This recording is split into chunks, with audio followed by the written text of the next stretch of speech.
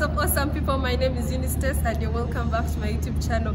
In this video, as you can already tell from the title, I'm going to take you with me to the biggest mosque in East Africa. Welcome back to my YouTube channel. Let's do this.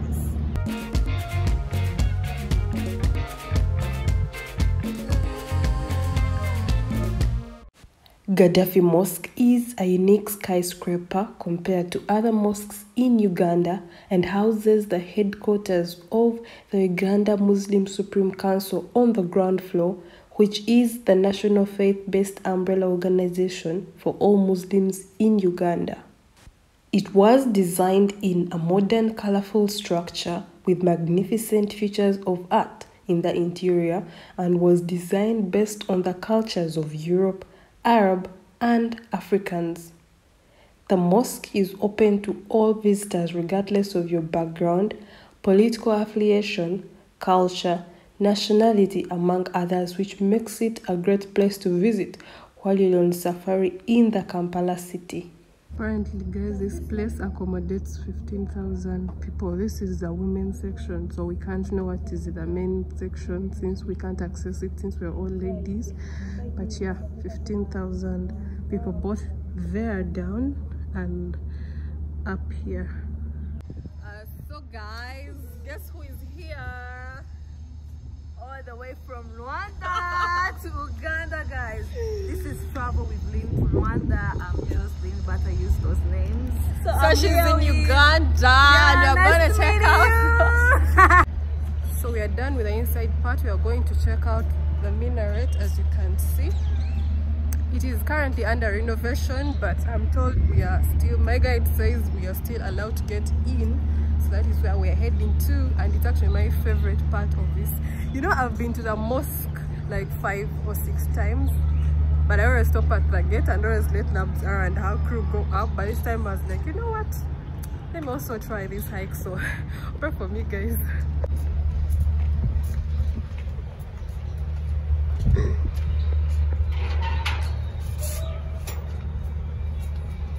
The minaret has 304 stairs from down, but from the entrance it's 272. So we are going to take 272 stairs to the top.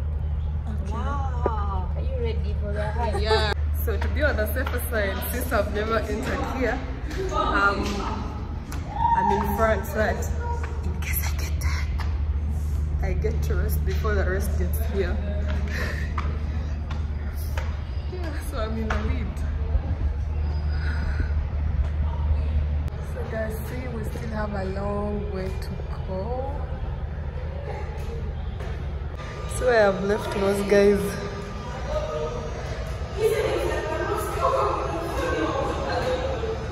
So I think I'm finally almost there.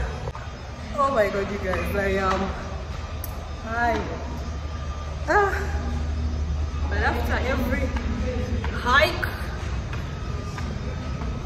we get to finally at the top. I don't know if you can see that. This is the spot where you can get. Do I move out? Yeah. Okay. Ow. My. Okay. This place is under construction, but. Yeah, so let me show you guys the view that you get to see when you're top here.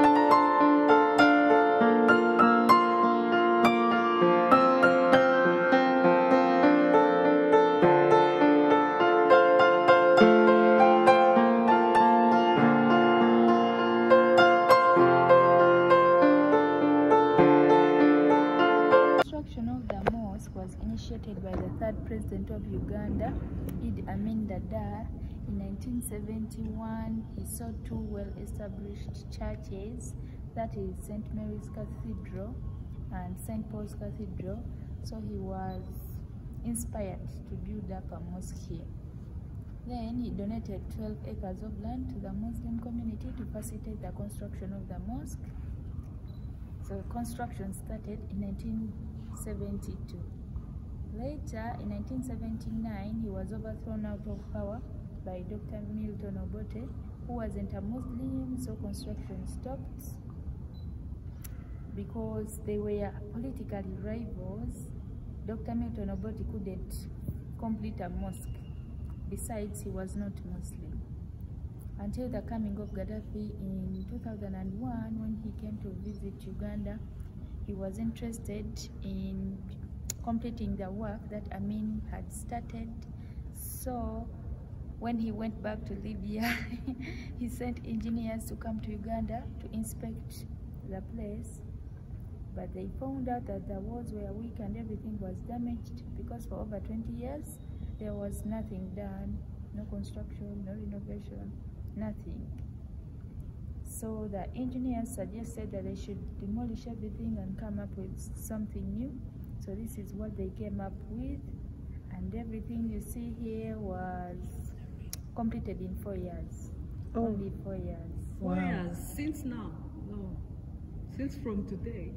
No, the construction of this place took 4 years. Oh, from 2003 oh, I thought it's to 2006. But the official opening was in 2008. So they were waiting for Gaddafi to come and cut the ribbon, which he did, and then it was named the Gaddafi Mosque. Okay. And then after the death of Gaddafi in 2011, the mosque still needed funding from the Libyan government, but the government didn't want to fund a mosque named after Gaddafi anymore. So they had to change the name from the Gaddafi Mosque to the Uganda National Mosque. Okay. Now the official name that was given to it in 2013 is the Uganda National Mosque, but the popular name is the Gaddafi Mosque. But the mosque also has two other names: Old Kampala Mosque, because it is on Old Kampala Hill, and also Kampala Central Mosque, because it is in the center of Kampala. Okay. So those are the 4 names.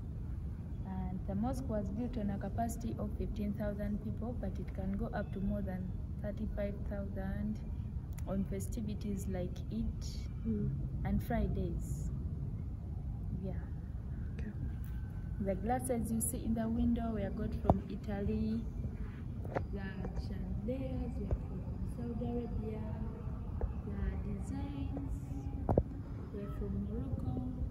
The wood was from DRC Congo, and the carpet was from Libya. I know you told your friend you're not okay, and tell me what's wrong and why you never said you felt that way.